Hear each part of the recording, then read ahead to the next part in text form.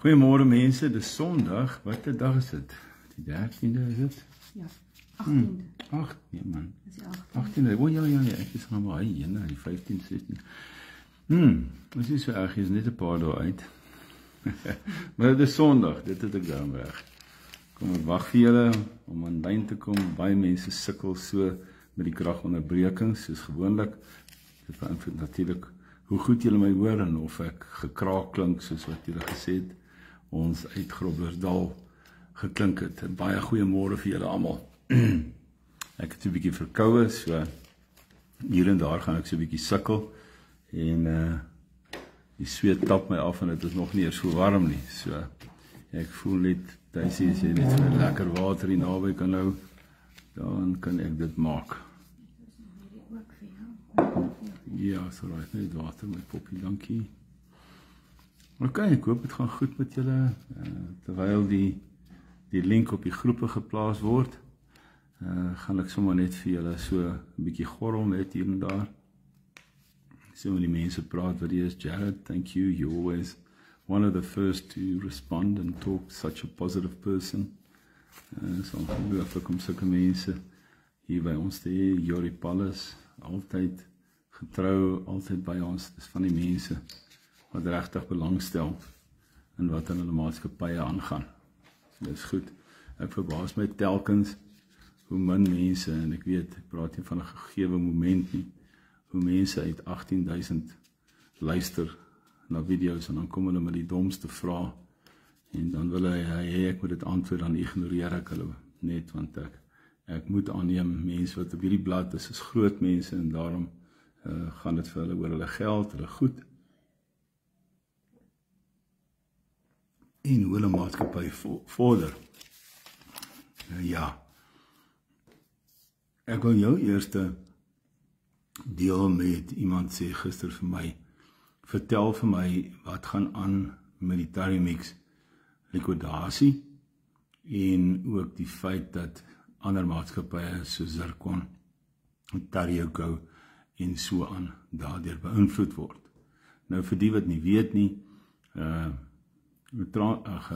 Tarimix, om te sê ek Transex, ek het iets oor hulle op die hart te sê, maar ja, die Tarimix, weet ons, het ons geld aanvanklik in WhatsApps en in wallets ingekry en toe het Tian Lombard in sy alwysheid gemaak is, hy saam met die valke werk en nou weet ons hy self in die moeilikheid en hopelik sal ons al sy kliënte oorneem, want daar is net 4 of 5 mense wat werk by hom en dan kan ons 'n ordentlike wallet systeem hê. Ons het 'n goeie wallet systeem, maar daar is verbeterings wat 'n mens kan aanbring en dit is waaraan ons werk.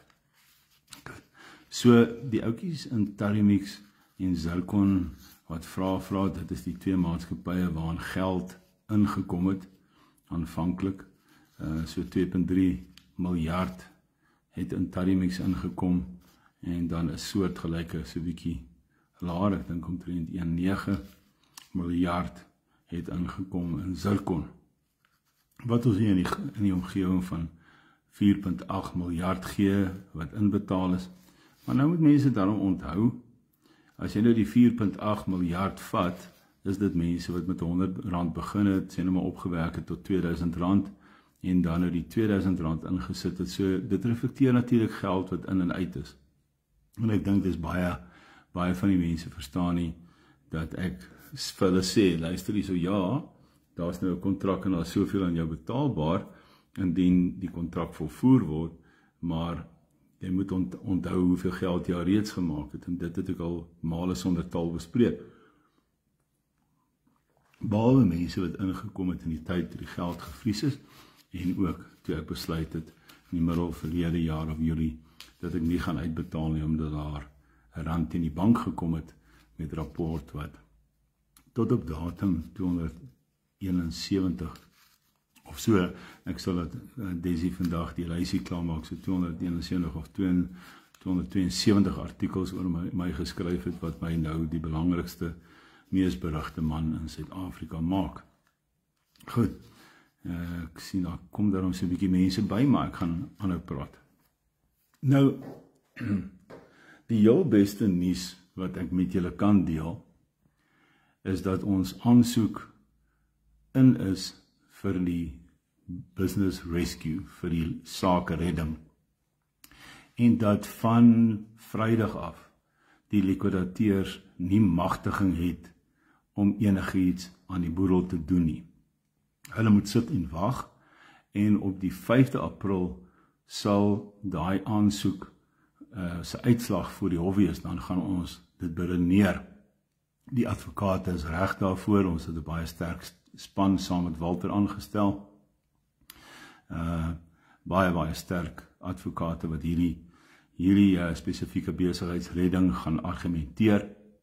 En hierdie besigheidsredding is gebring deur 3 JV vennote wat nie likwidasie wil hê nie. So dit is nou gedoen, en dit beteken op my plaas in Liebenberg, wat nou nie meer my plaas is nie, waar ek al 8 jaar nie bly nie, maar ons moes dit so doen, omdat ons by CIPC nie die kennisgewing kon aflewer nie. Dit is ook by al die ander partye, en julle sal deur die loop van môre, Dinsdag, Woensdag, so binne 'n kwessie van 'n paar dae sal almal van julle weer van Etienne Odee 'n brief kry, waarin hy sê die maatskappy het aansoek gedoen vir besigheidsredding deur middel van 3 van sy JV vennote, en daar 'n besigheidsplan voorgelê is wat mynbou insluit, sodat dit 'n integrale deel van die besigheidsredding sou uitmaak. Natuurlik die myne apart, maar die myne sal finansiering bied sodat hierdie besigheidsredding kan gebeur. Dit is natuurlik ontstellend vir die likwidateurs om nou weer te moet afstaan. Julle sal onthou, ons het die eerste keer deur middel van 'n resolusie van direkteure dit probeer doen, en die hof was nie gelukkig daarmee nie. Hierdie keer het ons die hele prosedure deur middel van 'n mosie aansoekprosedure gedoen op die gewone gang van sake, en hierdie hofsaak sal dan die 5de April vanjaar plaasvind, waar ons dan argumenteer dat deur ons JV vennote, dat dit nie in belang van enige JV vennote is om likwidasieprosesse deur te gaan nie. Dit het natuurlik 'n ander inwerking, en die inwerking is basies so, is dit 4 April 2024. Ja, dit het natuurlik die uitwerking dat alles staak, die ondervraging staak, die rampage of die raids wat die likwidateurs gedoen het op ons eiendomme staak, en hulle kan niks verder doen nie. Hulle sal op die 4de April heeltemal van hulle magte onthef word, indien die business rescue dan nou uiteindelik die hof goedgekeur word, maar intussen tyd kan niemand niks doen nie. Dit is afgelewer by SARS, dit is afgelewer by die likwidateurs, dit is afgelewer by die meester van die Hooggeregshof, dit is oral afgelaai. Vrydag het die baljies gehardloop, en alles gaan beteken op die partye. So, ek kan nou nie vir al die vrae nou sien of antwoord nie, dit gaan dit net deur mekaar maak. Ek dink die groot ding is luister maar net wat ek sê, want al die belangrike goed gaan nie na vore kom. En Etienne Odee, die besigheidsreddingspraktisyn, sal ook vir julle dan daai briewe stuur en vir julle mooi verduidelik hoe dit gaan werk. Wat julle gaan sien is 'n toestroming terug na ons maatskappye toe van die mense wat teen ons is, want hulle het dan geen meer opsies nie. En dit is 'n baie goeie ding. Mense wat met knee-jerk reaction weggehardloop en disloyaal was, ons gevloek het, ons beledig het. Daai mense is al 'n paar, soos Willie van Eden, wat hy gaan binnekort voor die hof wees. Ek dink moontlik in hierdie week of in volgende week. En dan, ek gryp maar net die belhamels, en dan is daar natuurlik 'n baie groot saak wat ek opdrag gegee het teen Media 24 om elke een van die 272 artikels verkeerd te bewys, en dan natuurlik vra dat daar 'n skadevergoedingseis van 'n paar 100 miljoen aan my toegestaan word. So dit is alles aan die werk en intussen tyd gaan ons dood en voor aan en doen besigheid in ander maatskappye, maar Talimix en die maatskappye wat saam met hom in daai stadium geopereer het, hulle sal in besigheidsredding gaan, inteendeel hulle is reeds, wat nou net moet gebeur is, as iemand dit wil beveg op die 4de April, soos die likwidateurs, dan moet hulle na die hof toe kom en die besigheidsredding moet hulle probeer tersyde stel, soos wat hulle het gedoen het, toe ons 'n resolusie geskep het. Ek en Ronel, die direkteur van Tarimix, wat 'n resolusie geteken het, wat gesê het, ons wil hê dat die maatskappy in likwidasie gaan. Daar gaan baie water in die see loop, maar intussen tyd is almal veilig, en daar kan nie meer hierdie plundering van likwidateurs plaasvind nie. Julle kan maar net die MTI storie dophou. Ongelukkig vir MTI het Johan Steinberg weggeloop, en soos wat julle weet, was dit nie 'n Ponzi skema nie. Die regters het maar net, omdat daar nie regtig verdediging oordentlik aangeteken word nie, tot so 'n konklusie gekom. En ek dink die belang, dankie my pop, kussing van my arm. Wat is something for my heart, ek kan net ou nie, daar is my so 'n songetjie. Melanie May sing het of zoiets. Okay, so dis die storie wat die business rescue betref. Julle sal almal skrywers daaromtrent kry binne die volgende paar dae, en dit beteken dat geen van ons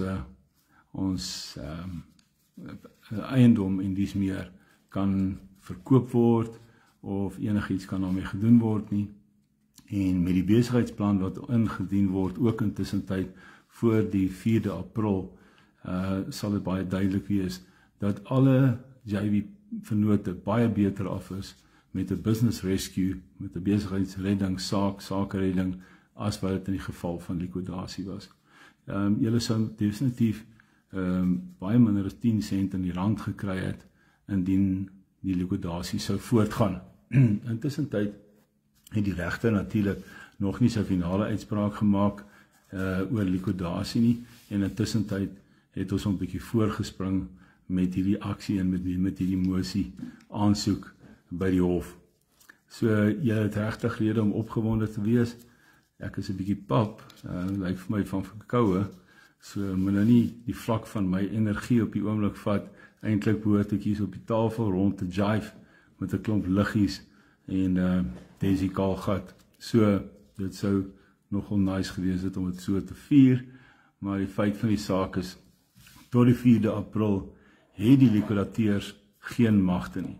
Wat interessant gaan wees is dat die sakereddingspraktisyn sal 10-1 nie die koste wat die likwidateurs aangegaan het erken nie, so ek dink die likwidateurs gaan in baie diep finansiële probleme land as gevolg van hulle heksejag van hierdie boedel van ons maatskappy.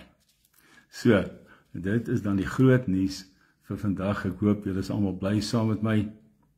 Niemand gaan, en ons gaan vir julle weer vra om tydens die besigheidsreddingssituasie ook aan te dui dat jy vir besigheidsredding is, en dit sal ons natuurlik in die hofsaak gebruik, die 4de April, maar intussen tyd, vandat die aansoek op hulle betekenis, het die likwidateurs geen magte nie.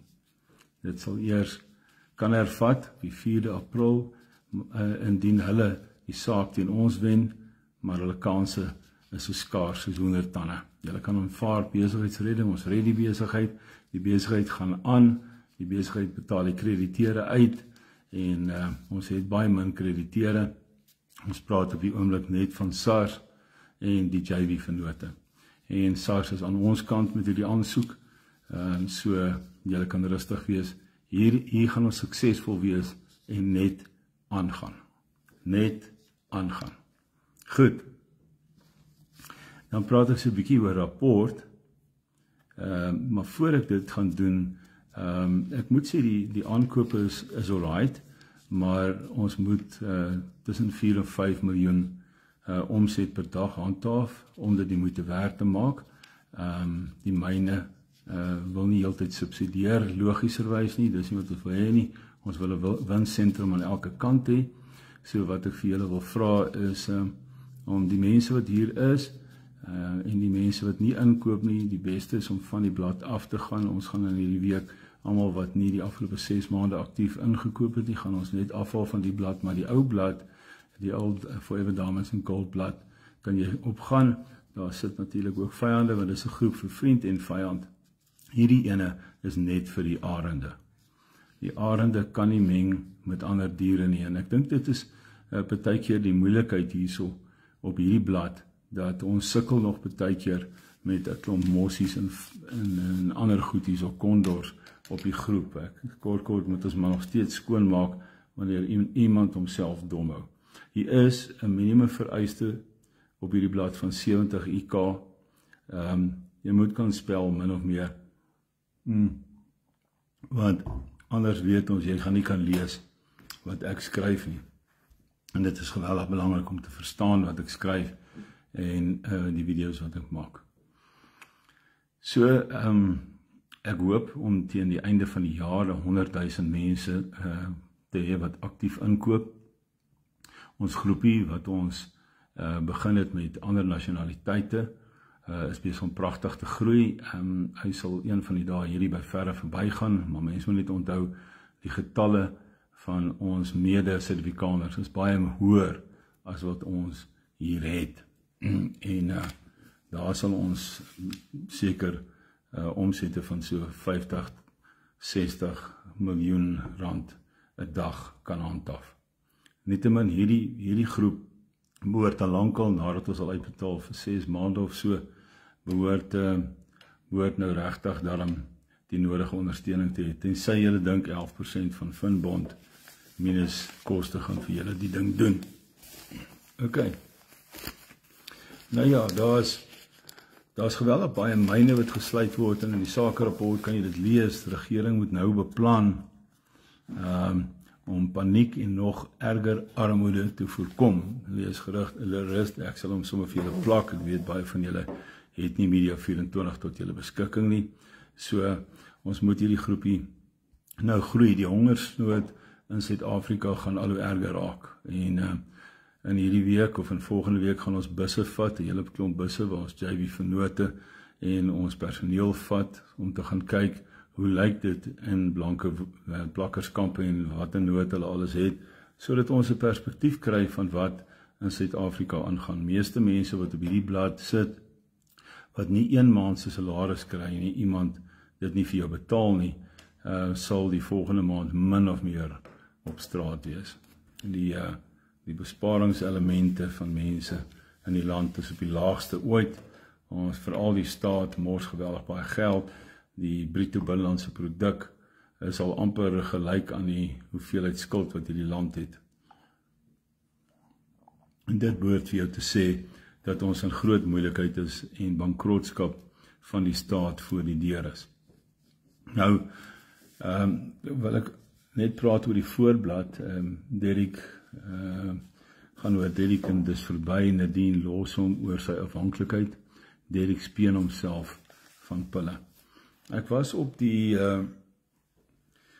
Facebook groep van Rapport en dis amazing.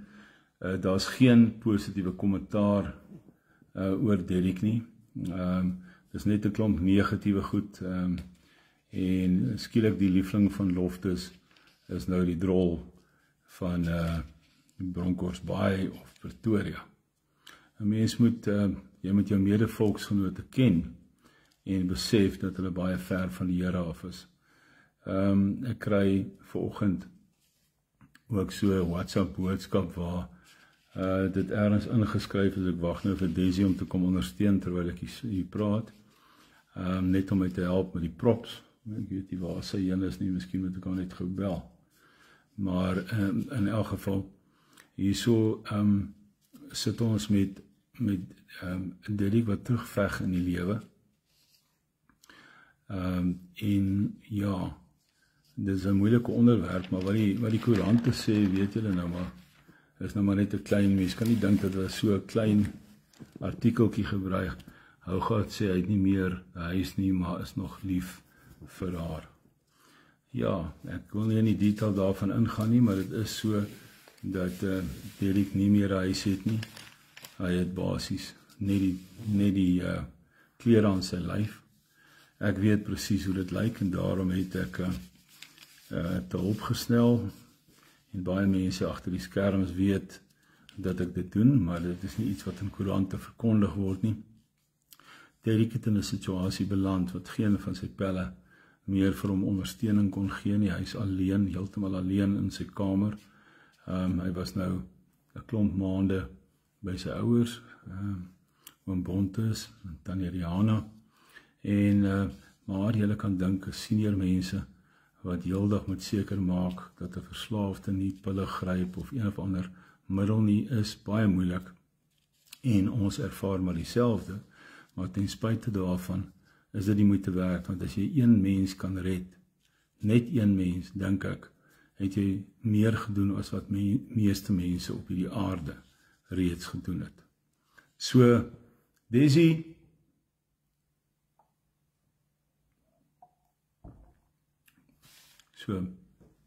meer gedoen as wat meeste mense op aarde doen. Jy weet, ek wil vinnig daaroor praat, en depressie, maak nie saak endogeen, klinies, manies, bipolêr, maak nie saak wat se depressie soort jy van praat nie, en dit is 'n geweldige stryd.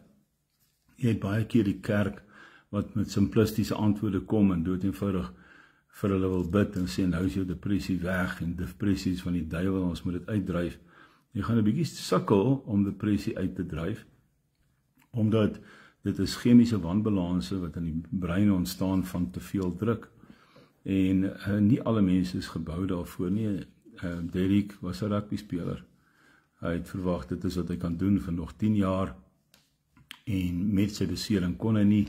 Hy het verslaaf geraak aan pynpille en verdowingsmiddels en dies meer slaappille veral. En dit is nog 'n stryd om te sorg dat dit uit sy stelsel uitkom. Maar kom ons vat dit dag vir dag, want soos wat ons aangaan, sal ons die oplossings kry. Ons werk baie nou saam met psigiater, met die sielkundige, met die dokter, om 'n oplossing te kry, om hom heeltemal van die pille af te kry. So indien pille vir hom graag wil kuier, julle is welkom, maar dit sal nie alkoholies en geen pille, ons sal julle deursoek, voordat julle kan kom kuier. Dit klink nou vreeslik erg.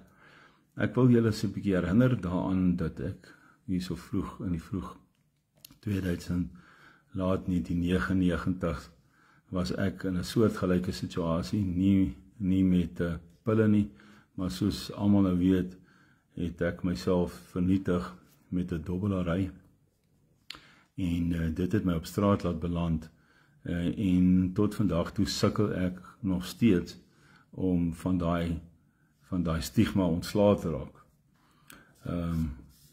So wanneer jy, ek het so 131 mense deur 90 Great North geneem wat afhanklik is, het sy van drank of dwelms of enigiets anders of slaappille.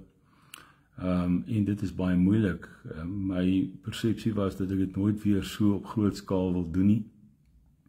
Want jy het nie noodwendig die geduld, die tyd om daaraan aandag te gee nie. Ek het in daai stadium geboer in Liebenberg en in Ventersdorp. En ook ander belange gehad nog steeds in Namakoland en oral in die land. En dit is moeilik om jou totale tyd te wys. So in daai sin neem ek nie vir Nadine kwaadlik nie, hoegenaamd nie. Wat ek wel wil sê is, party persoonlikhede is dood eenvoudig nie goed vir mekaar nie. En 'n mens moet dit baie vinnig uitvind, dat daar paradokse in jou manier van kyk na die lewe is. En baie keer moet jy ook nie twee verslaafdes langs mekaar in verhouding hê nie. Dit maak dit baie mal. Ons weet dat Nadine baie lief is vir die drank en Derek vir die slaappille.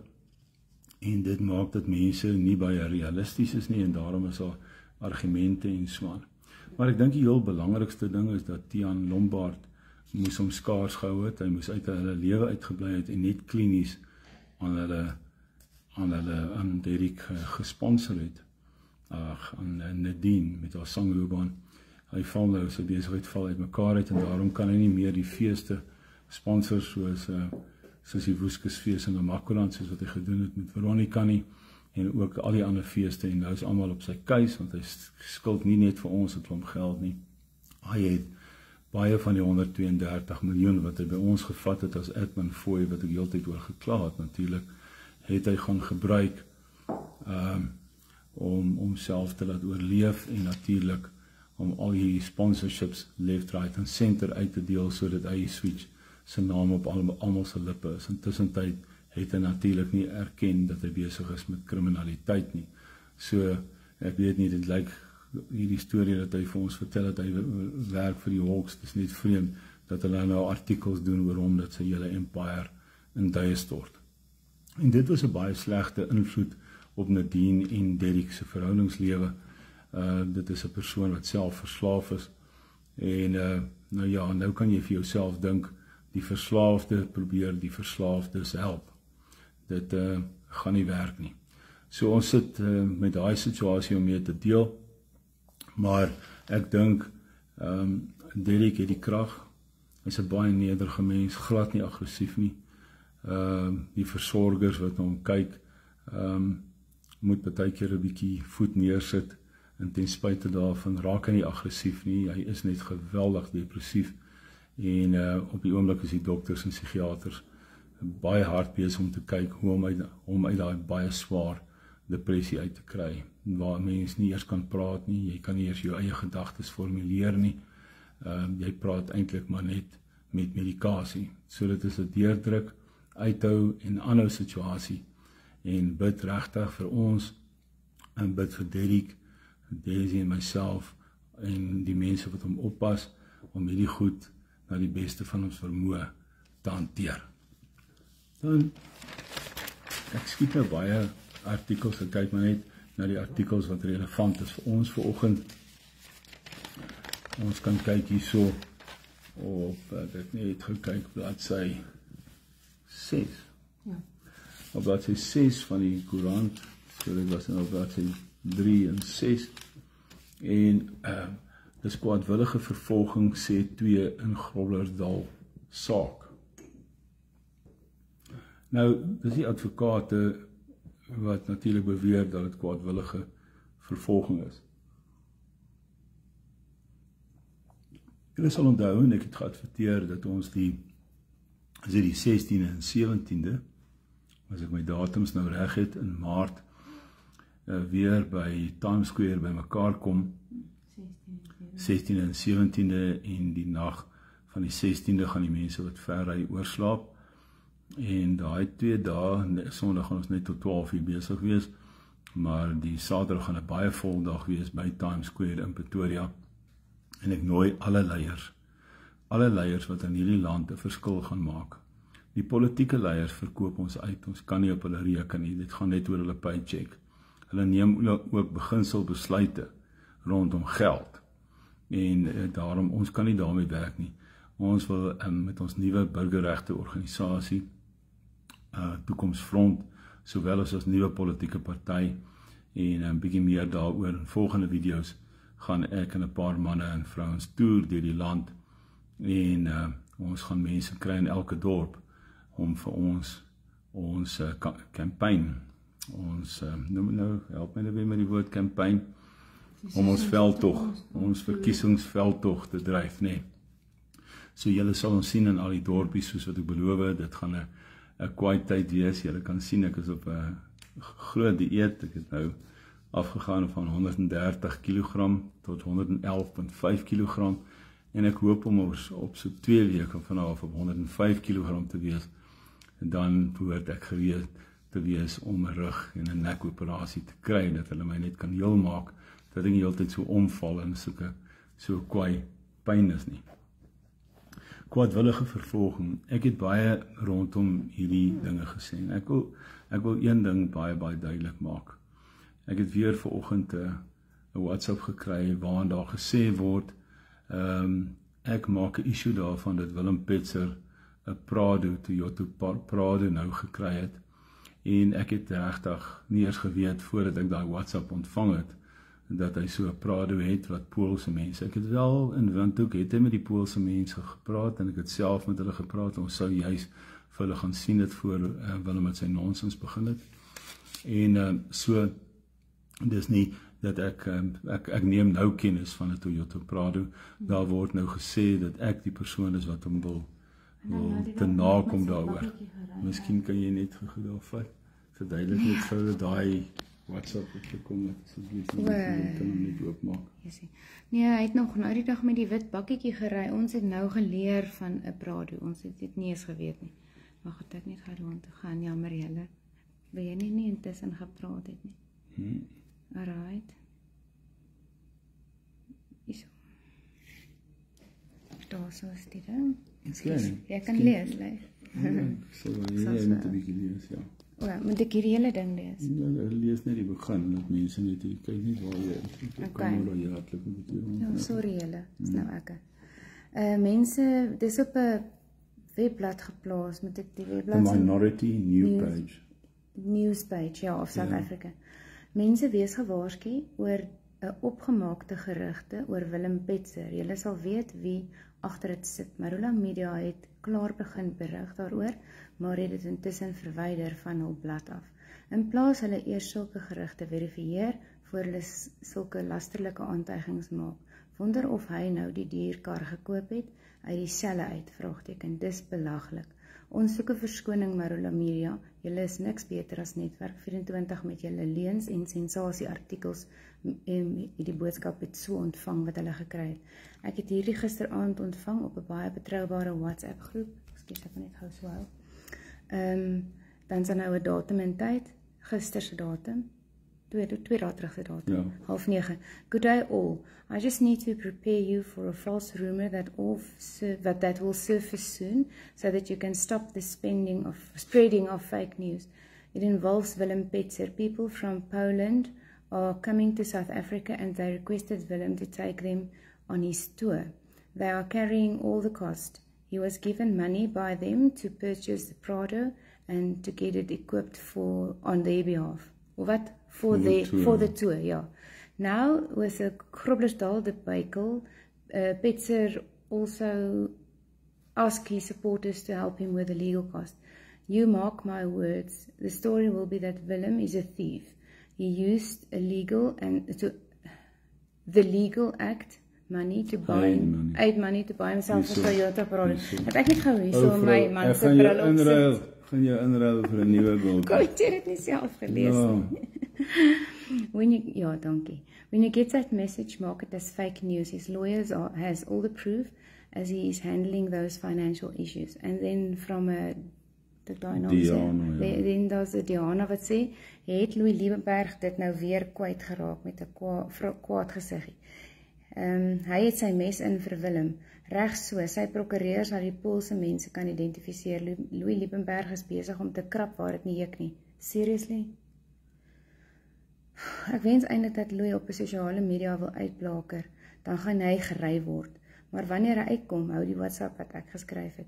Ek weet hy het lankal sy mes in vir Willem. Iemand wat het daar gehoor dat Louis sal uitvind hoe, waar en wanneer is die Prado gekoop. Hy was ook mos op Groblersdal, blykbaar met die staatsaanklaer en magistraat ook gesels. Ja, dan kan jy net daai hou waar Marula Media toe nou Petzer koop dierkar boedel, as hy kan nou, hou jy dit, dan draai ek dit net om.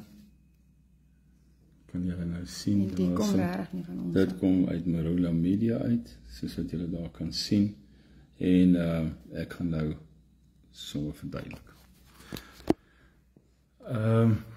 Wat ons moet verstaan is dat AfriForum sit agter Petzer sowel as Rob Hirschhoff. Rob Hirschhoff sal julle nou geleer ken het op BizNews, op Elk Hawk, wat 'n baie ryk man is wat teruggekom het, sy pa het Waalrie gold besit. Hy het teruggekom, hy het nou 6 lughawens gekoop en ek gaan nou nie in detail daar nie, maar hulle staan agter Willem. En dit is ook hoekom ons van tyd tot tyd, hoekom Marula sal beslis nie 'n artikel wat hulle gepost het van my afhaal nie. Hulle sal net aangaan, maar AfriForum het hulle geskakel en vir hulle gesê, haal af. So AfriForum en die Broederbond sit natuurlik agter Petser en dan sit hy met Rob Herschel se seun met wie hy pelle is. Maar feit is ek het nooit eers geweet van die Toyota debakel of storie totdat ek nou hierdie ding gekry het nie.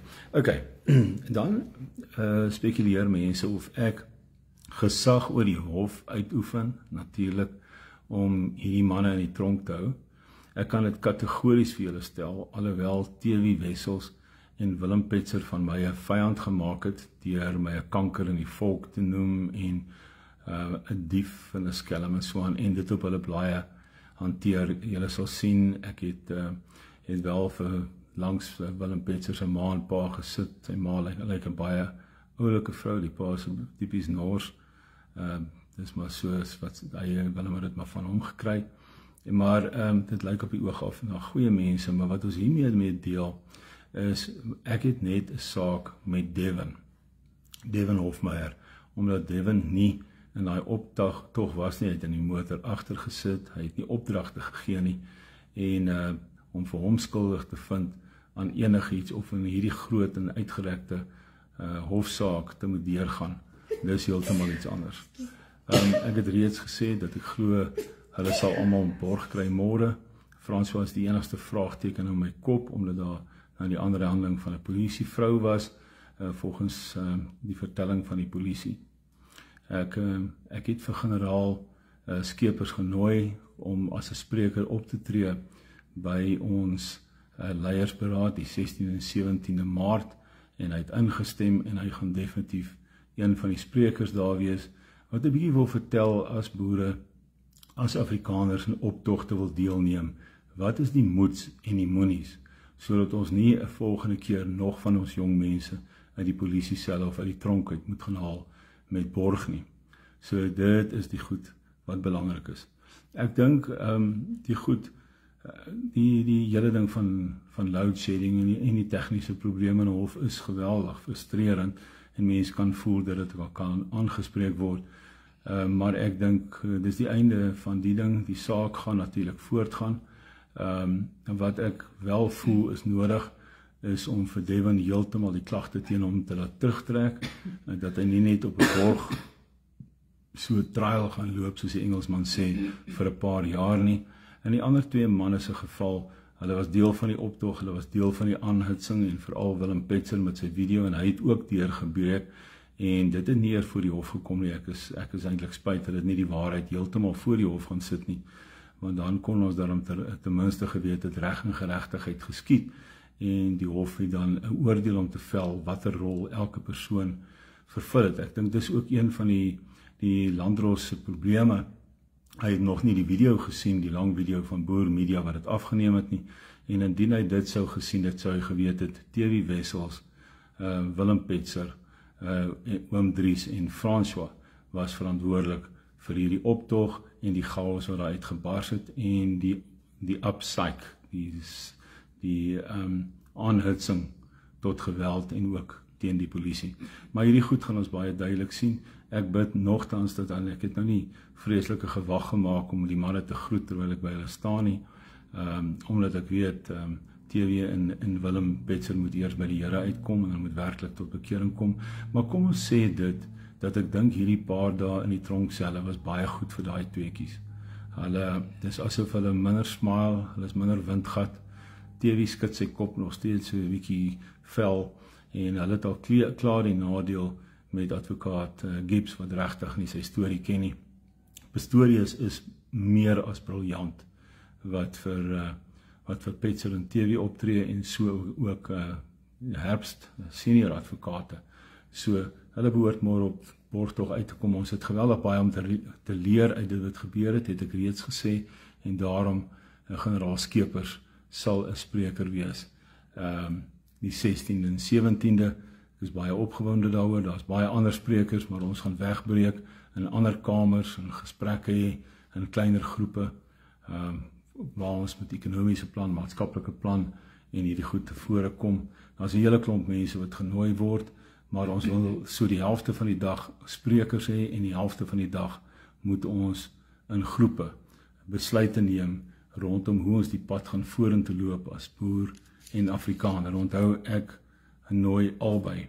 Ek weet hoe die boere, hulle beskou hulle self as heeltemal 'n ander breed as die Afrikaner en daarom al die tweespalt, maar dit sal goed wees om so eenmal in 6 weke as leiers by mekaar te kom en dan te besluit hoe bestuur ons hierdie land, want ons weet die politici is nie daar vir ons nie, dis 'n leuen, hulle werk net vir hulself. Pieter Groenewald, hy is al tussen biltonge nog, maar hy sit daar in Stilfontein en hy kan definitief nie beweer hy is 'n Afrikaner of 'n boer leier nie. Dis dood eenvoudig nie so nie.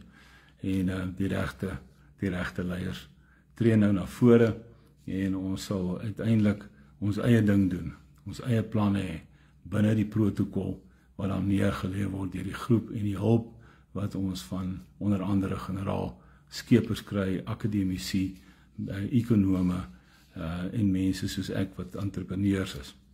So dis die goed wat gaan gebeur. Ja, dit is eintlik al wat ek wil sê vandag vir julle. Kom ons wees geweldig bly, kom ons wees geweldig opgewonde dat die sakereddings aansoek reeds in is by die hof. Tot en met 4 April kan niemand enigiets doen nie. Die liquidateurs is geëlimineer. So as hulle jou kontak, gooi jy die telefoon neer en sê vir hom, Tanstini, dis vir jou. Dit is eintlik al wat jy hoef te doen. Jy hoef niks meer as dit te doen nie. Tussentyd gaan ons aan met myn sterker.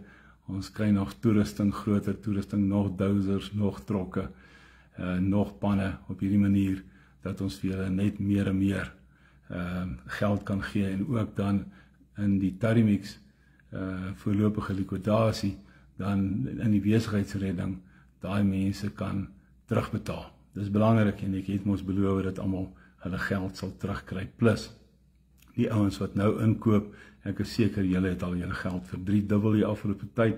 Ek dink nie julle kan kla nie en ek dink nie julle kan in enige ander plek in die land beter doen as dit nie. Ek wil gou gepraat, dit is snaaks, wanneer jy kolonel De Tooy het ook ons soos almal nou vra dat Devin ook homself distansieer van my, dieselfde appel is op Derek gemaak. En so en almal moet hulle disassosieer met my, maar mense wat my baie goed ken weet dat ek alles net goed bedoel, so niemand disassosieer eintlik buiten die kinders. Betser 27 jaar oud, ek dink nou te ver terug, toe ek 27 was, ek was al getroud op 20, het al 2 kinders gehad in daai stadium. In hierdie stadium bly by sy mamma en papa. So, ja, julle kan nou maar vir my sê wat julle wil. Natuurlik voel ek dat al hierdie manne moet uitkom verborg, maar ek dink in die geval van Petser en Tewie is dit die beste ding wat met hulle kon gebeur. Ek dink, as ons net die verraad vat wat hulle teen Devin ook nou weer gepleeg het, die 2, waar hulle sy bittereinders groep skaap, waar hulle hom nie as 'n gelyke ag nie, terwyl hy die stigter van die groep is. Wat jy sal sien, is die name van Tewie Petser en Tewie Wessels, jy kan dit maar so noem, want hy beïnvloed sy brein. Tewie is nie 'n baie bright ou nie. En wat ons sal sien, as dat daai 2 manne sal nêrens heen gaan nie. Want alhoewel hulle vir almal op kamera vertel is, hulle hart is vir die boer, bewys hulle in elke tree wat hulle gee, hulle hart is nie vir die boer nie. Rondom die polemiek van Andre Pinaar het ek vir julle gesê, persoon wat 'n jaar in die tronk gaan sit het, ek het net gesorg dat hy die geld kry wat ek vir hom wou gee, en ek sal hulle ook help elke maand, sodat hulle kop bo water kan hou, totdat hulle op hulle voete is. Daar's baie mense in hierdie proses wat baie swaar kry. Daar's baie mense wat gehelp moet word, en moenie beïndruk word daardeur dat celebrities sogenaamd, dat dit met hulle goed gaan nie. Met die beste sangers in die land, jy weet, Steve Hofmeyer het 'n boete gekry van in die R300,000 wat hy in die Menseregte Kommissie moet betaal, wat hy nie het nie. So, moenie dink dat ander mense soveel beter af is as jy nie. Hierdie doel, hierdie visie, hierdie missie om die minerale rykdom in die hand van gewone mense te sit, is 'n ding wat ek van 2004 verkondig. En die ouens wat nou op die bandwagon spring, het baie ver. Hulle moet eers bande met Namakoland hê, bande met goud, bande met diamant, bande met Afrika lande se presidente en generaals waar ek gebly het oral. En nou nog, wanneer Babu Katolondi van die Kasai Oriental provinsie, as hy daar in Kananga, waar ek gebly het, wanneer hy in Johannesburg is, dan bel hy my, en dan praat ons 'n bietjie oor dit wat ons nog kan doen in die Kongo. Ons het in 'n stadium 'n hele 300 tafel slypery aan die gang gesit. Pragtig, wat ons bedryf het daar. Die Kongo is nou baie gevaarlik, baie van ons mense, ek sien 2900 van ons onopgeleide soldate van ons weermag soontoe en baie gaan doodgaan. Want daai gorilla vegters daar by Goma speel nie met jou nie. Ek het gesien hoe hulle mekaar voor in die straat van my hotel, by die Continental Hotel in Kinshasa, soms so by die tientalle execute, hierdie klomp rebels uit die ooste van Burundi en Uganda. Dis 'n baie gevaarlike situasie, maar die Suid-Afrikaanse regering moet maar op die harde manier leer. Die boere kon hulle seker vertel het, jy stuur nie 'n klomp kinders met 'n 2 weke opleidingsprogram in 'n plek soos DRC en die eerste 2 het geval, daar gaan nog baie van hulle doodgaan.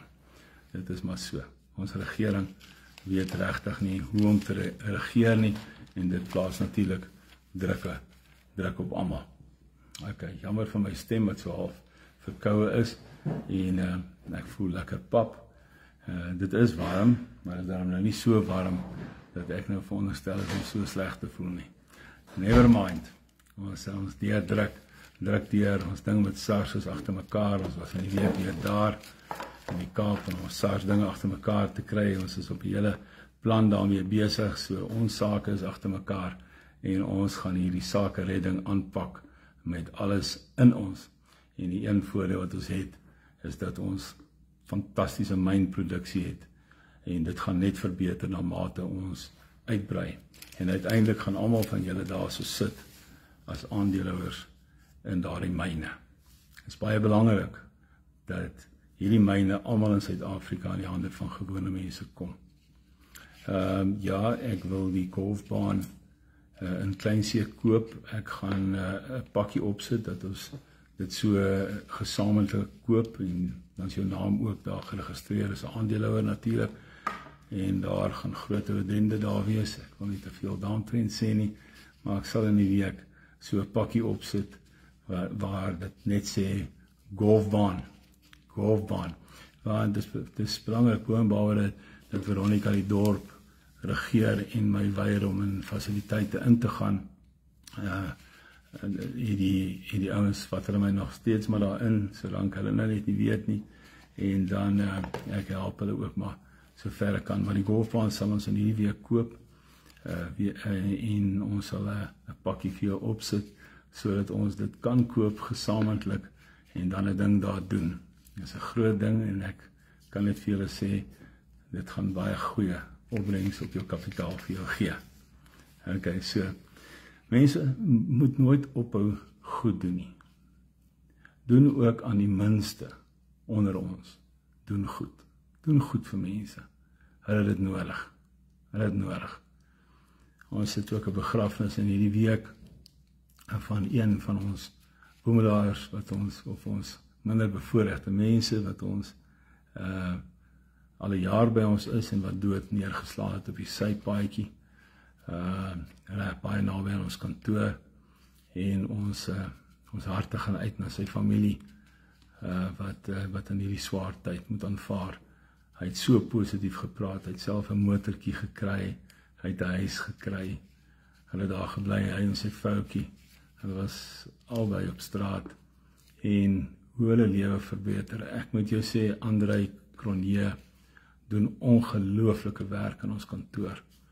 Wat ons kan doen is, ons kan geld gee, en as jy nou wil syfer sê, omtrent 25 tot 40.000 rand 'n week spandeer ons aan mense in ons omgewing wat op straat is en wat regtig hulp nodig het. Maar ons hulle moet skoon kry, ons neem hulle in huise van tyd tot tyd, dan gaan hulle weer uit, en dis maar 'n storie.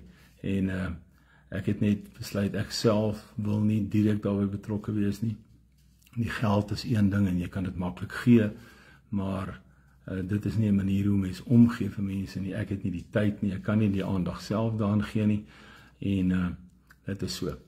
Dan mense, daar's 'n gebou oorkant ons gebou in Marauderstraat wat ons ook gekoop het en mense wat nie verblyf het nie. Wil ek intussen tyd 1 of 2 van daai vloere inrig sodat julle 'n huisie het, sodat julle nie op straat is nie. Dis reg oorkant ons kantoor en ons gaan nou renovation doen. As julle van julle ons kan kom help om te renovate aan hierdie gebou, wil ek vir julle nooi dat julle ons kom help. Dit is hoeveel vloere is daar met Pop? 3. Okay. Daar so 2 of 3. Ja, 3 vloere. Ek sal nou terugbel. So 3 vloere en ek dink ons kan 'n hele klompie mense wat regtig nie heen kom het nie, kan ons daar akkommodeer. En kontak vir Nikki indien jy wel in so 'n desperate situasie het waar jy nie verblyf het nie, waar jy nie versorging het nie. En ons sal graag vir jou wil akkommodeer. Ek wil sê baie dankie vir julle liefde. Julle is ongelooflike van mense. Julle sal sien op hierdie blad gaan ons nou net mense hê wat die afgelope 6 maande aktief ingekoop het en ook mense wat aktief op ons groepe kom inloer by die video's en so. Jy help ook nie net geld hier, maar jy kyk nie wat gebeur en jy stem. Jy gooi nie jou likes en jou goed dat mense daarom net hierdie inligting kan kry en ons nie elke keer dit van vooraf moet vertel nie. Maar ek het geskryf, die ou blad sal baie goed wees as julle nog steeds daarop is, dan wil ek ook gaan na die ou blad toe ook, maak nie saak hoeveel negativiteit daar is nie. Dis goed dat julle ook sien hoe julle nie wil wees nie. Okay? So die ou blad, gaan op die ou blad, maar hierdie nuwe blad is vir mense wat die afgelope 6 maande aktief ingekoop het en deel is van ons besigheid en positief is en op hierdie spesifieke blad baie aktief kommentaar lewer en by is by elke ding wat ek skryf en wat die kantoor vir julle deurgee en so aan. Dan sê ek dink, dit is wat ek wil sê vandag. Die grootste nuus is dat die business rescue is beteken op die likwidateurs, op die Hooggeregshof, op Tarriemix, daar waar ek Tarriemix begin het op die plaas in Liebenberg. So alles is beteken, die likwidateurs het van Vrydag af geen magte nie. So as hy jou bel, plak maar net die telefoon neer en as die business rescue practitioner Etienne Ondie jou kontak met geskrifte weet, dit is van die business rescue practitioner en ons gaan aan, ons myne loop pragtig. Elke keer wanneer ek al kom is daar nog 'n klomp goed by en ons het nou 'n derde pan wat ons besig is om op te sit en ek kon aan gister se produksie sien, hier kom 'n ding. Natuurlik die swaar minerale is die issue waarna ons gaan en dit gaan triljoene rande vir ons maak, nie biljoene nie, triljoene rande op 144.000 hektaar. Ons is die Here baie dankbaar vir wat hy gedoen het vir ons. Baie dankie, liefde vir julle. As daar iemand is wat wild heining span, ons het dit nodig, daar is ook in die myn. So as daar iemand is wat baie goed is met die span van drade optrek en so aan, ons het daar so 130 gemsbokke daar en ons het Njalas en ons het 'n klomp diere op daai 40.000 hektaar wildsplaas. Dit sal baie goed wees. Ons het ook 'n wildbewaarder daar nodig. Daar is 'n huisie om in te bly. So dit sal baie gaaf wees as ons so 'n persoon wat hoogs opgelei is kan kry om daai verantwoordelikheid van daai 40.000 hektaar op hulle te neem. Laat ons asseblief weet. Ja, en 'n paar jagters kan ook kontak maak. Ons skiet nie tot dusver nie, maar daar is te veel diere. Maar laat ons nou net eers hierdie ding agter mekaar kry, waar ons heininge en alles baie mooi kry en dan kan julle kom 'n draai maak op die wildsplaas. En dit is pragtig. Ons beplan ook om 'n paar huisies daar te bou sodat mense daar kan kom ontspan in die middel van nêrens, maar die see is daarom net so 5 km van jou af. Van die naaste hek van die wildskamp af. Nou ja, mense, ons wil werk gee, ons wil nie computers werk gee nie, ons is nie AI mannetjies nie, ons wil fisies mense op kantore en ons gee vir ons ouer garde ook werk. Dis vir ons belangrik, baie belangrik. En ja, ons het nog mense nodig wat op ons inbelsentrum kan kom werk, asseblief. Dit hang af van jou ondervinding, as jy baie telesales en call center ondervinding het, oproepsentrum ondervinding het, kontak vir Nikki, sodat sy vir jou daar werkie kan gee by ons. Daar is ook geleenthede wat oopgaan by die myn in Koingnaas, waar ons bestuur nodig het, waar ons mense met tegniese vaardighede, diesel, max en so aan nodig het. So asseblief praat met mense. Hierdie maatskappy skep werk, boonbehalwe dat hy vir mense oordentlike opbrengs op hulle geld gee. Baie liefde, ek dink nie julle kan kla oor die uitbetalings nie, ek kan so 'n bietjie kla oor die inkope, maar kom ons kyk of ons nie 'n rekordweek hier kan maak met inkope op albei die P en die Z groepe nie. Ja, hulle dink dit is zircon en Tarimix, nee, dit is nie so nie, ons noem dit spesifiek so, dit is ander maatskappye op ander wallets, so moenie bekommer nie. Ek sien daar is nog mense wat hier en daar in Tarimix se wallets inbetaal, jy maak 'n groot fout, want Tian gaan dit net gebruik om whisky te koop. Baie dankie vir julle, baie liefde en 'n lekker Sondag. Wil jy iets sê, Pop? Okay, jy maar net baie sê. Maar net by sê, ja. Julle moet mooi bly vandag. Nou ja, miskien kan ons net so op 'n Sondag net ons oë toemaak en die Here se hulp vra. Onse Vader wat in die hemel is, laat die naam geheilig word. Laat die koninkryk kom, laat die wil geskied. Soos in die hemel, so ook op die aarde. Gee ons tog vandag ons daaglikse brood en vergewe ons ons skulde, want hulle is so baie. En laat ons Kanaan bestorm, dat ons geestelik dink, dat ons kan sien, dat ons kan gevare sien, maar dat ons ook oplossing sien wat U vir ons gee. Baie, baie dankie vir die groot liefde en ontferming oor ons en al ons JV-vennote, ons personeel, ons vriende, mense wat ons ken, mense wat deur swaar en moeilike tye gaan. Ek wil bid dat jy hulle arm sal versterk en aan hulle vrede skenk. In die naam van Jesus, amen. Ouens, ek wil ook vra, ek stuur vir julle daai Boerelegioen link, gaan sluit aan by daai groep, daar's 'n klomp Boerelegioen mense wat ook nie my goedgesind is nie, maar die generaals en die hoofleiers staan bankvas agter my en ek agter hulle. So as julle asseblief by die Boerelegioen. Ja, as wat by Suidlanders is, ja, die feit dat kolonel Willem de Tooi nie baie sterk man is nie en hy nie kan staan vir beginsels nie, dit is sy saak, maar vir my is dit prioriteit dat dit wat ek sien in die dorpe en die vlamme wat gaan opgaan in betogings in Johannesburg, Pretoria en groot stede en hoe dinge gaan afbrand, baie soos by Gaza, moet ons seker maak, ons het die regte mense wat ons kan verdedig op die dorpe. En as ook dan daar so by kolonel Wynand moet gaan inklop, ek weet nie hoe dit gaan werk nie, want hulle het glad nie geld nie, want ons moes vir hulle die geld betaal vir hulle bosberade en alles, so maak die saakie, as jy dan gaan inklop, hopelik, kan jy maar net 'n bietjie verder ry en ons kan vir jou akkommodeer op 141.000 hektaar en ons kan ons mense veilig maak. 144.000 hektaar, ek dink nog aan Buffelsbank en die ander by. 144.000 hektaar, so ons het nie 'n tuisland nodig nie, ons het klaar een gevind, as jy regtig in die moeilikheid kom, dan kan jy soontoe vlug, en lekkerste, jy kan nog Gemsbok ook sien, daar op die plekkie waar jy dan nou gaan wegbreek. Natuurlik gaan hy kus ontwikkel word, daar is baie min kus in Namakoland oor, so het sal ontwikkel word, en van ons mense kan daar gaan bly. So baie, baie dankie. Onthou nou weer, die wit gebou oorkant, ons kantoor, kom, die mense wat nie blyplek het nie, kom, laat ons julle help. Dit vat partykeer net iemand om jou so klein hupstootjie in die lewe te gee. Daar's baie mense in my lewe gehad, wat van Boemelaar af, ek het op my eie gestoei, want ek is soos Derek, ons gaan sit maar een kant, en ons wil nie ander mense seermaak of pla nie. En 'n mens is maar baie kwaad as jy op straat is, kwaad, and you got a lot of regrets to a certain extent, daarom is ek so lief for my way.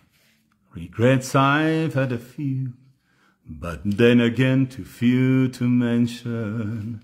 I did what I had to do, and saw it through. without exemption. Ja, each charted course along the byway, and more, much more than this, I did it my way. En in hierdie geval begin ons dit God se manier doen. Baie aanslae op ons, maar wanneer jy op die pad is na heiligmaking, maak nie saak of jy nog blerrie sê nie. God ken jou hart. Al veroordeel en oordeel mense jou. Julle sal nou sien hoe hulle wat Devin uitmekaar uitgetrek daar op die bittereinde groep, toe die ou nou daar so nie meer kan praat nie. Vat hom sommer as admin weg, kaap sommer sy blad. So daar's nog 'n klein hofsaakie wat tussen hom en Willem Petzer, maar ek sal dit vir Devin hanteer, dat hy ordentlike vergoeding kry vir dit wat hulle in die skade wat hulle in sy lewe gesaai het nou. Nou sit hulle daar in 'n ry in 'n gevangenis en hulle deel dit, maar hier buite is dit 'n geveg tussen boer en wat natuurlik na groot moeilikheid gaan lei. Want al wat gaan gebeur is, wanneer die xenofobie en al hierdie ouens goed mekaar so gryp en duisende begin doodgaan in die groot stede, dan gaan hulle teen ons draai. En dan weet jy verhoudings reg gehad het, wanneer daar 'n groot man 'n oproep gee, dat dan sekere mense nie geraak moet word nie. So sluit aan by die boerelegioen asseblief mense, sluit aan by die boerelegioen daar. Marinda het vir my gesê, dis nie nodig om lidmaatskap te betaal nie. Ons sal later daaraan aandag gee, maar sluit daaraan, sodat julle die samewerkingsooreenkoms tussen my boerelegioen en Petrus Sito, en daar's 'n paar ander wat gaan bykom, wat ek nie nou hier dadelik wil tentoonstel voor almal nie, maar julle sal ook sien in die politieke partye hardloop ons baie sterk, en ons sal so oor 2 weke van nou af wegspring met ons veldtog, optog, wat jy het wil noem, reg deur die land, om toekomsfront in die parlement te kry, om te gaan praat, daar waar dit saak maak. Baie dankie, baie liefde, en ons bid dat julle 'n wonderlike Sondag het. Tata.